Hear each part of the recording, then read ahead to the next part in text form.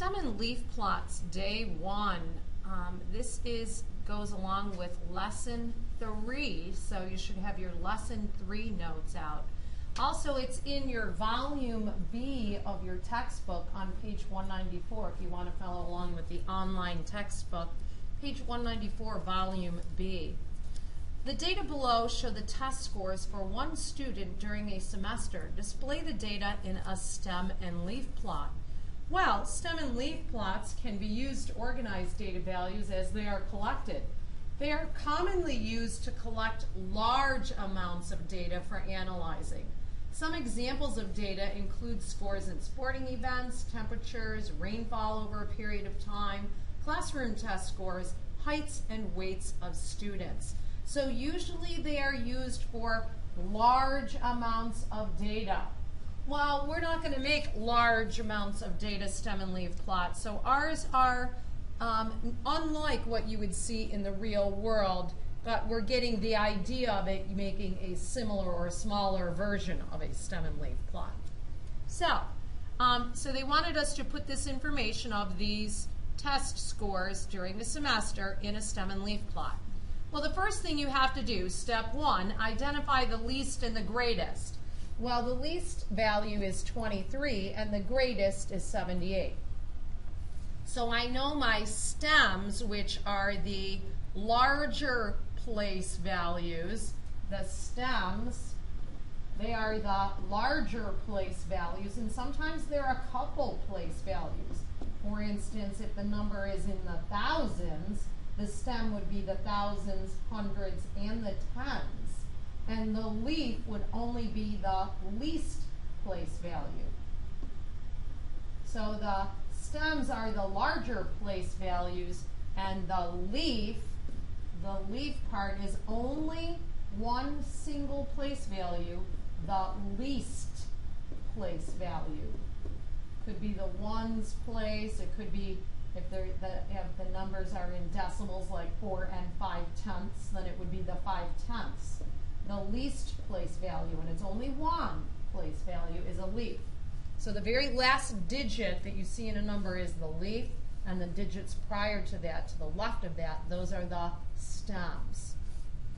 Since these numbers are in the tens, 23 to 78, the stems will be the 2 to 7, 20s, 30s, 40s, 50s, 60s, 70s, and the leaf will be the corresponding digit that goes along, the ones place that goes along with the leaf. Order the leaves from least to greatest if necessary. Yes, 2, 3, 4, 5, 6, 7. Write a key and a title, step 4. So that's important that you have a key and a title for that, the key and the title. So the test scores in a semester. So we have 2 line 3, which is what this says. 2 line 3 represents a score of 23. So 2 and 3 makes 23, the score of 23. There were no scores in the 30s. And this caution over here says, the stems in a stem and leaf plot are listed in order without gaps. So even though there are no data values from 30 to 39, you need to include 3 as a stem. It just has no leaves, as you can see here. You cannot skip it. So the 3 has to be there.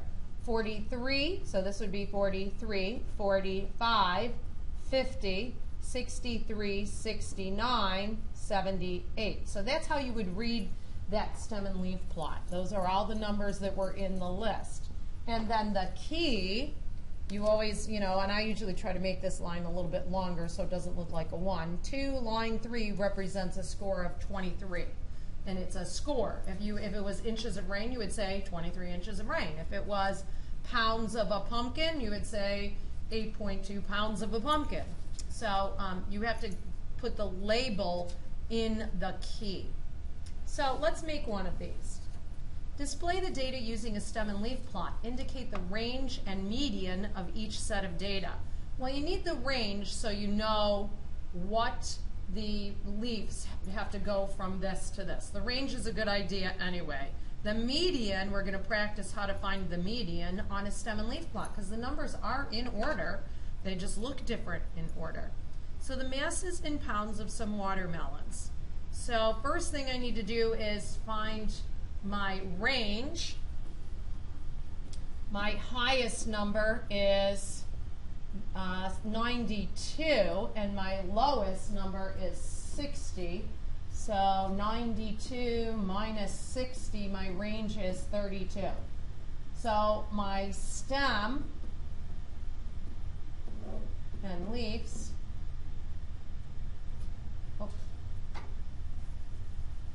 my stem and leaf plot looks like this.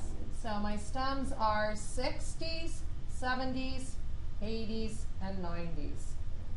Now I'm going to look for my stems, or my numbers that have 60, 6 in the tens place. So I have a 60, a 65, and a 63.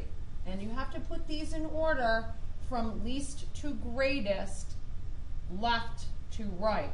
So 60, no commas. 63, leave a space, space, 65. No commas. No commas on a stem and leaf plot. 70s, I have 75 and 78. 75, 78, no commas. 80s, I have 82 and 88. So 82, no commas, 88. 90s, I have 90, 92, and 91. So 90, 91, and 92. And I don't have a lot of space here for a title and a key. So I'm going to put my title over here, and this is watermelon pounds. Watermelon, oh, it's the mass of the watermelons in pounds. Okay, watermelon pounds, that's good. And my key, usually you take the first stem and the first leaf, or the last stem and the last leaf. And this time I'm going to take the last. I'm going to say 9 line 2 equals 92 pounds. It's not 9 2/10, it's 92 pounds. So I've got my key on there, and they were, how many? I better make sure I have all my leaves on there. 1, 2, 3, 4, 5, 6, 7, 8, 9, 10. So there are 10 watermelons. 1, 2, 3, 4, 5, 6, 7, 8, 9, 10. So I was counting all of my leaves to make sure I have 10 numbers in my stem and leaf plot. So I've found the range. I made my stem and leaf plot. It's got a title and a key. And I also have to find the median. There are 10 watermelons.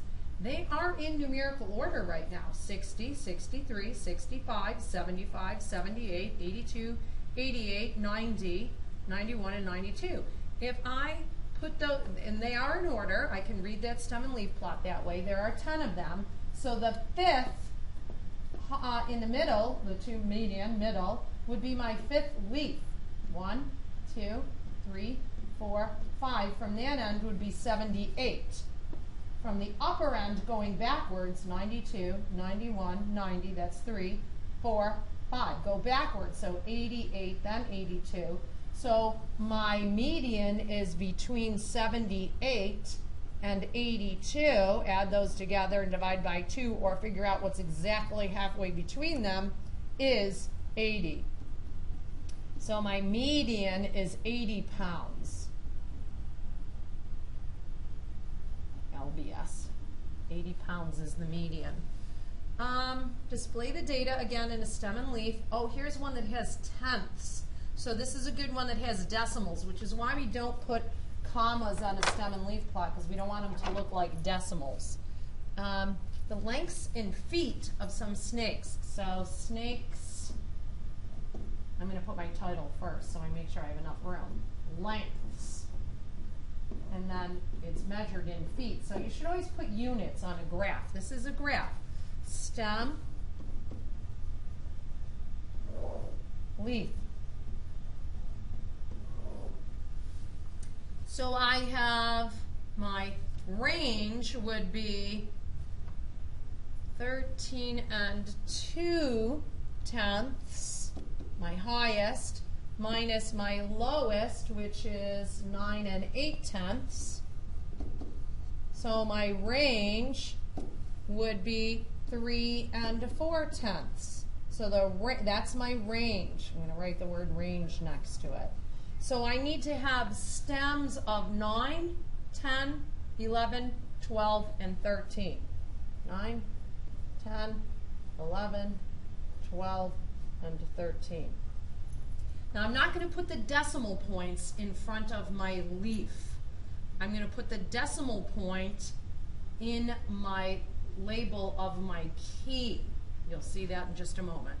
So things like money and things that have tenths and hundredths, the decimals go in the key, not in the actual stem and leaf plot. So in the nines, I have 9 and 8 tenths and 9 and 9 tenths. So 8 and 9. Skip a space, no commas. In the tens, I have 10 and 3 tenths, 10 and 9 tenths, and 10 and 6 tenths. So 3 tenths, 6 tenths, and 9 tenths. Leave space. Don't squish them. 11s, I have 11 and 3 tenths and 11 and 8 tenths. So 3 and 8. In the 12s, I have only, oh no, I have 2. 12 and 5 tenths and 12 and 1 tenth. Almost missed that. And then 13 and 2 tenths only has 1. My key, I could put it down at the bottom or off to the side here. 9 line 8 equals 9 and 8 tenths feet. So there's my label.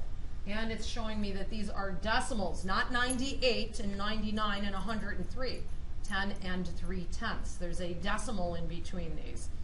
So I have my stem and leaf plot. I found my range. Now I've got to find my median. Again, I'm going to use the leaves and count the lengths in. Oh, I better make sure I have all my leaves on there. 1, 2, 3, 4, 5, 6, 7, 8, 9, 10. 1, 2, 3, 4, 5, 6, 7, 8, 9, 10. Yes. All of my leaves, all of my numbers are in my data. Now I'm going to find my median. So 10 items. 1, 2, oh, I don't want to make marks on there and make it look like decimals. 3, 4, 5. So 10 and 9 tenths is one of them. From the lower end, 13 and 2 tenths, 12 and 5 tenths, 12 and 1 tenth, 3, 11 and 8 tenths makes the fourth one. 11 and 3 tenths is the fifth one from that end.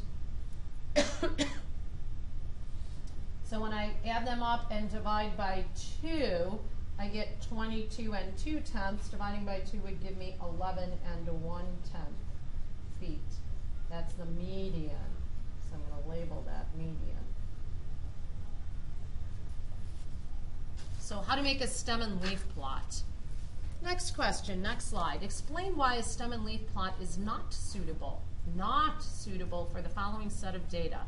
Give specific reasons. The average SAT scores for some students are. Okay, so I have very big numbers here, and I'm going to find my range, which is my highest minus my lowest.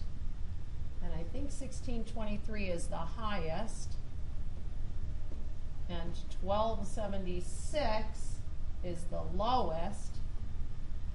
1276. So my range is 347 numbers. Well, that's too big. That's not the purpose of a stem and leaf plot, is to have 347 stems, range of numbers.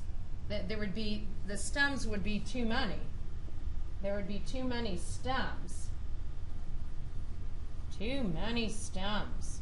And many of them would not have any leaves. It would be useless to do this.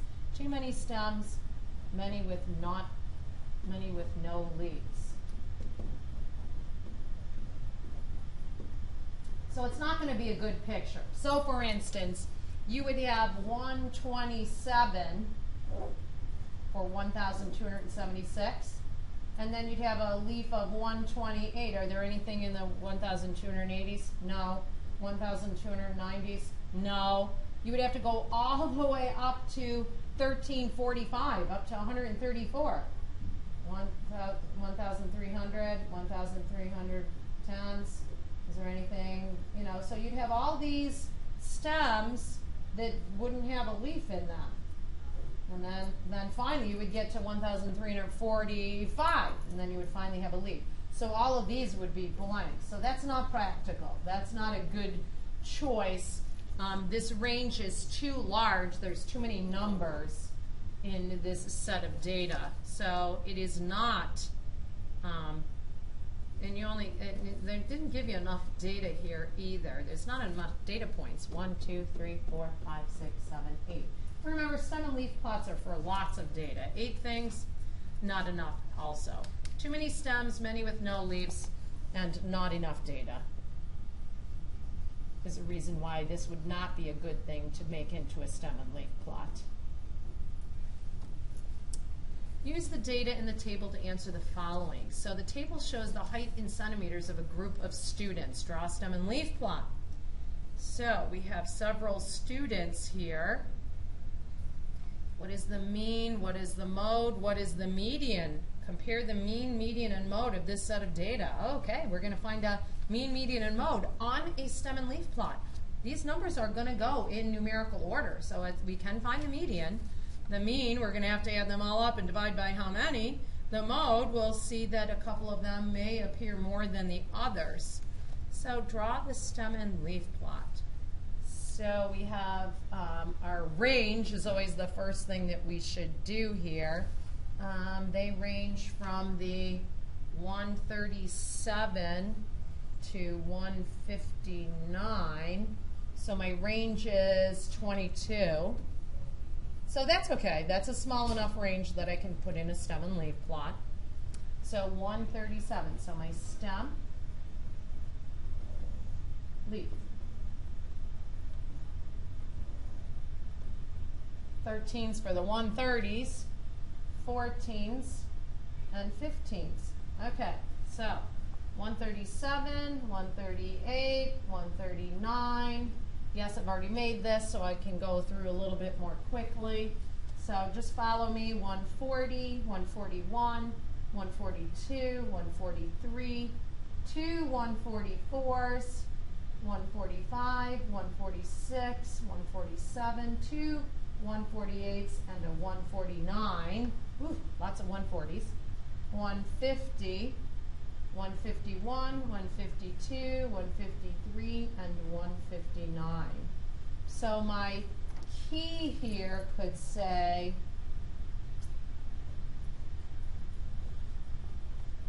line 9. You could pick any one of them. I could pick 143 if I wanted to and do 14 line 3 equals a score of 159.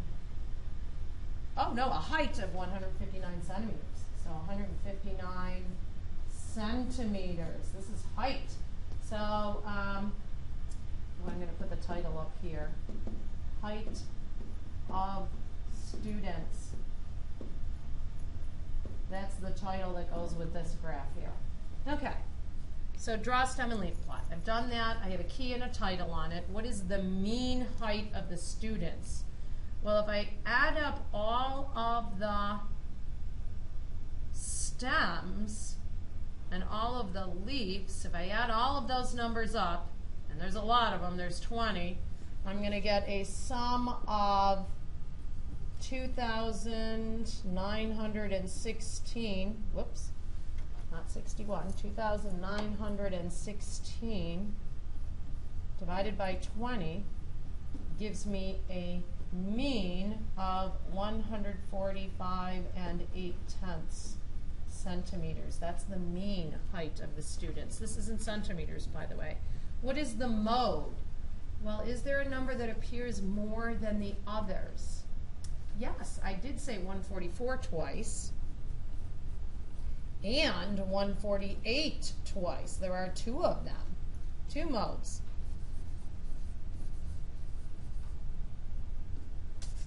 What is the median? So 20 numbers. So 10 from either direction.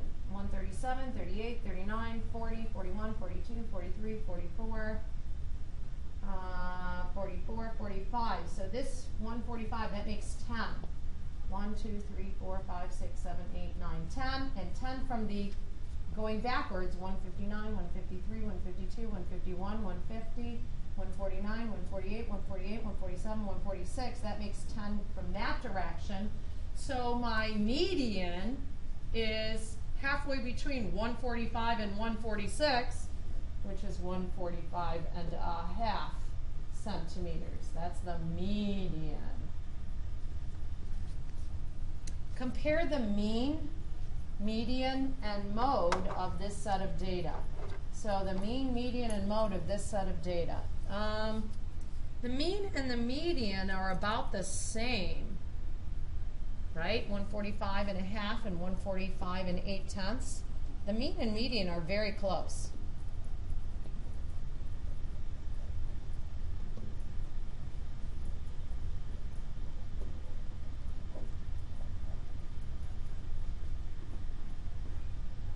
.45 and 8/10 centimeters and 145 and 5/10 centimeters. Very close, only off by 3/10.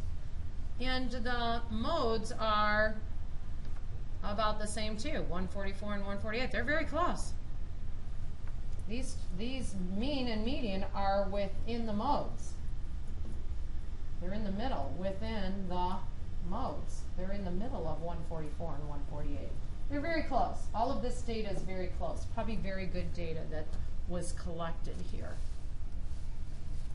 Back to back stem and leaf plots. So now I have information that goes like a normal stem and leaf plot, team B, from left to right. And team A, you have to read from right to left. So 6, 7 means 67. 6, 8 means 68. 6, 8 means 68. 6, 9 means 69. The stem and leaf plot shows the height in inches of players on 2 football teams.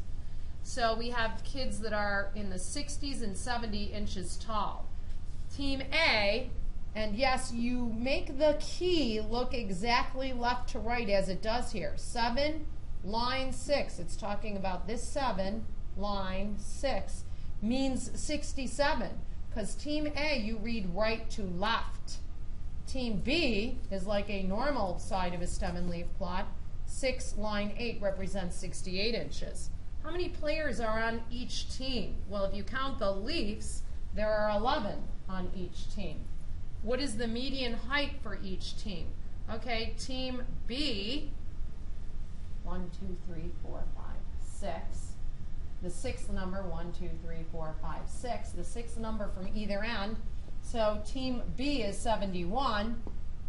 1, 2, 3, 4, 5, 6. 1, 2, 3, 4, 5, 6. So the 6th number from either end that way, 73, 72, 71, 71, 70, 70. 6th number would be 70. So team A's median height is, counting 6 from either end, 70 inches. Team B, 71. So their medians are very close. What is the mean height for each team? Team A, if you add them all up, you get 769 divided by 11, which gives you a mean height of 69 and 90 hundredths repetent inches. And team B is 773 when you add it all together, divided by those 11 people, is 70 and 27 hundredths. Dividing by 11 gives you a repeating decimal, inches. So team B is a little bit taller. On average, which team has taller players? Team B. Their mean is just a little bit higher than 69 and 90 hundredths repetent. Team B is just a tiny bit taller. The waiting time in minutes at a train station for 2 different routes on a particular day are recorded in the stem and leaf plot. Compare the median and mean. Compare the waiting time for the 2 different routes. So again, reading the stem, route A, 0, 8, line 0 really means 8 trips. 0, line 1 means 10 trips. You have to read it backwards from right to left, route A. Route B, you read from left to right. So compare the median and the mean. The team A, so I'm going to do root A over here and root B over here. So root A's mean. You add all of these up, I got 559 divided by 20 gives me 27 and 95 hundredths trips in minutes. So this is minutes. Their median, since there are 20 of them, 1, 2, 3, 4, 5, 6, 7, 8, 9, 10 in both directions, is between 26 and 28, which is 27 minutes. So their median is 27 minutes. Root B. So root B, adding them all up, you get 446 total minutes divided by 15 trips only. Gives you 29 and 73 hundredths minutes. So root B tends to be a little bit longer, and their median, it's between, since there's only 15, count the eighth number, 1, 2, 3, 4, 5, 6, 7, 8. It's 28, 1, 2, 3, 4, 5, 6, 7, 8, 8 from either direction. You get 28 minutes is the median.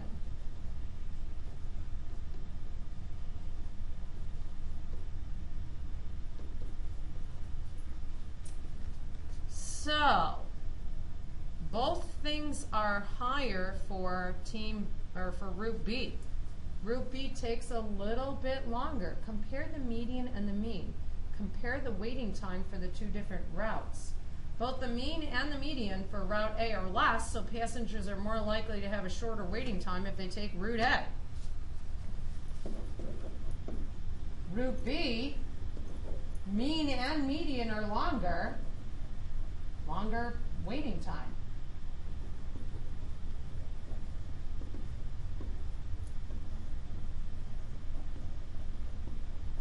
So it equals a longer waiting time. So you should travel on the A route.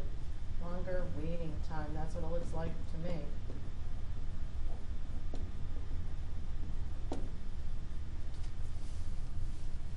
A survey was conducted to find out the number of hours per week 15-year-old students and 18-year-old students spend on the internet. The results of the survey are shown in the stem and leaf plot. Compare the mean and the median for the two groups. I'm going to leave this one to go over in class. I think we've done enough for today looking at stem and leaf plots back to back. We'll talk about this example. So we'll leave this one to go over in class. So that's it for today.